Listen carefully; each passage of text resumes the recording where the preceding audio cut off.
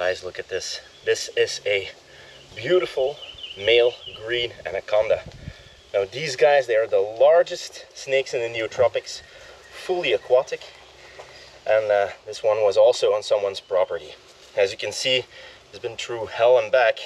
It has a lot of big cuts on its body. Probably got attacked by a few machetes in its life.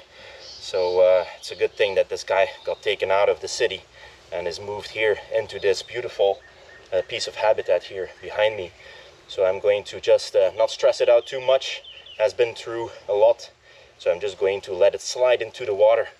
So follow me so we can see it getting on into its new slice of habitat.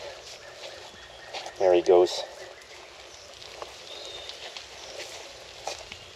Straight into the water. Look at that.